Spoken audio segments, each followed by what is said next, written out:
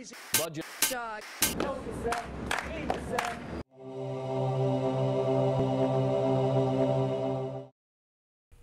What specific policies will you put in place to reduce the crime rate and street violence? I think the main driver of crime in our communities is poverty. And I think that poverty is the most violent thing that happens in our communities. When the unemployment rates go down, so do the crime rates. When there's more opportunity, there's less crime. So first is about investing, making sure there's opportunities for everybody who lives in our city. And there are places where people can go and also opportunities for work. As far as the short term dealing with the crime that exists today, I very much believe in what we call community policing, which is the idea that police would walk the streets or bicycle the streets, create relationships with the neighborhoods that they're policing, and therefore it's a mutual relationship where the police have a good relationship with the community and the community has a good relationship with police. And I think that will prevent crime because it creates more of a community feel, and anytime you're creating community and investing in social capital, you will lower the crime. In order to reduce crime rate and street violence in Boston, we need to make sure that we're supporting the residents of Boston and primarily make sure that we're supporting the youth of our neighborhoods. Youth Jobs is a really important program. We know that the more we're able to put youth at work during the summer and during the school year, it decreases crime and deviant activities. So we've got to provide more youth jobs. It's a really good investment. We've got to provide better educational opportunities for our youth to make sure that they can actually be in careers and find internships and apprenticeships, and those kind of programs are really important. We also need to make sure that the adults can find jobs and that those who are sustaining families have livable wages and jobs that are really good. And so VOTEC programs that come out of Madison Park into and going into our community colleges, like the new partnership between Madison Park and RCC, needs to be supported. We need to expand that and make sure that it's working. Jobs that are clearly available for our residents need to have a pipeline of people who are trained and able to get them.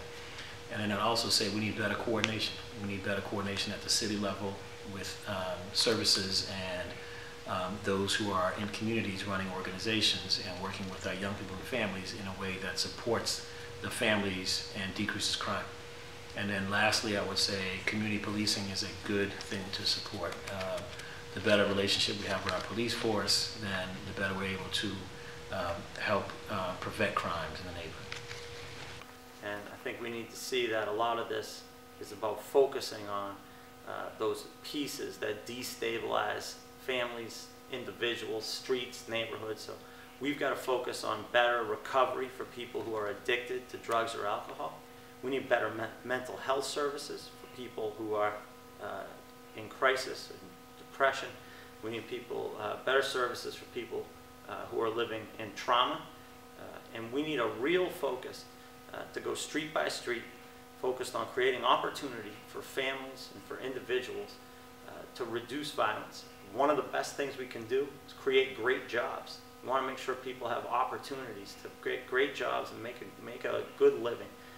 That goes a long way. I think part of that means that we've got to convert summer jobs to year-round jobs connected to our schools for all of our young people, so that young people don't make decisions to go down bad paths because we don't give them another good pathway to an opportunity. I think that that's key to reducing violence in our neighborhoods, and I want to see us come up with a real plan that is in part formed and driven by three groups of people.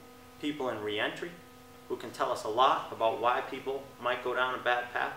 People in recovery, who are getting clean and sober. And survivors. We need to listen more to the families who have lost loved ones to violence and are left to pick up the pieces and live the rest of their life having lost a loved one. If we listen to people who have been directly impacted by violence, directly impacted by destabilizing forces in our neighborhoods, we can come up with a great plan to make sure that everyone can live in a safe and healthy neighborhood. I think long term is improving the educational system in our city, keeping kids in school. I think a lot of the kids that are causing the crime or doing the crime in Boston are kids that dropped out of school, that don't have an education, don't have a lot of opportunities. So I think long term, ultimately, fixing the school system. Short term, I think there's a whole bunch of things we have to do. I think one is we have to try and provide opportunities for young people, whether it's a GED, so if they don't have the high school diploma, so they can obtain a job. We need more job training. I think another one is we need more programming in Boston to deal with drugs and alcohol addiction. I don't think we have enough programs to deal with drugs and alcohol addiction. And I also think we have to work with our police department as far as letting them understand the challenges that young people have and people that are hanging on the corner. Not all kids in the corner that are involved in some of this crime are bad kids. They're misguided or they've been misled, and I think we have to work with them to try and get them back on the right track. The opposite of violence is not necessarily peace, but opportunity. And I think opportunity is the greatest defeater of violence.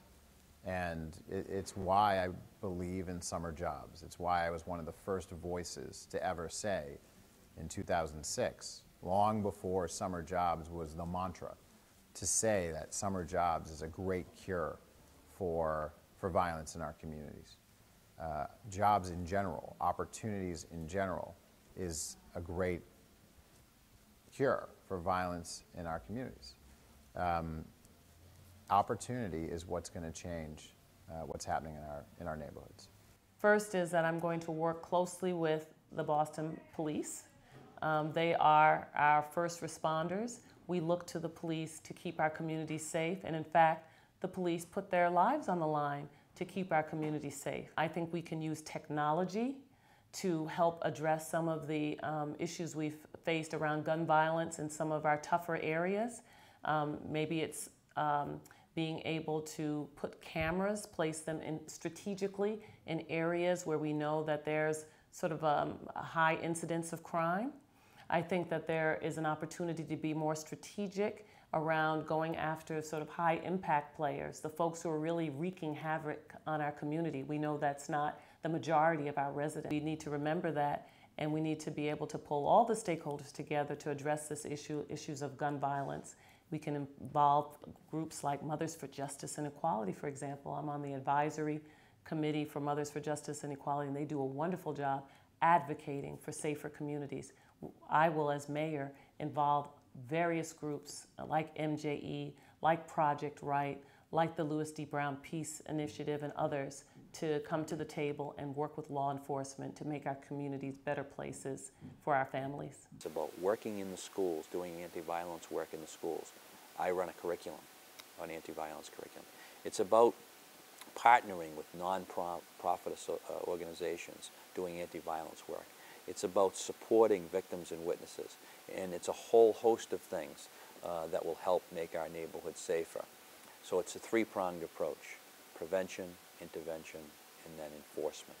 Sometimes the hardest criminals have to be punished and have to be taken off the streets to protect all citizens. But for most people, you know, prevention first with young children. So there'll be a lot more outreach to schools, to community groups, to sports teams, to invest in the kind of work early in life to do prevention work. When we find at-risk youth who are getting ready to veer into guns and gangs and violence, aggressive intervention programming has to take place to get them back in school and on the straight and narrow, and of course, as I mentioned, enforcement. So these, you know, when I was a city councilor, I was really a huge proponent and continue to be of community policing. That also has to be done. We need to build better relationships between police and the community. I want my police officers out of their cars, talking to the people, building relationships with the young people, building trust. So there's a number of things I'd like to see happen if I'm elected mayor. Boston is already a safe city, but we can never rest on our laurels, and we can always do a lot better. And I go back to education, again, as the great opportunity to reverse poverty, to reverse dependence, and hopefully, as a result of that, reduce crime even further.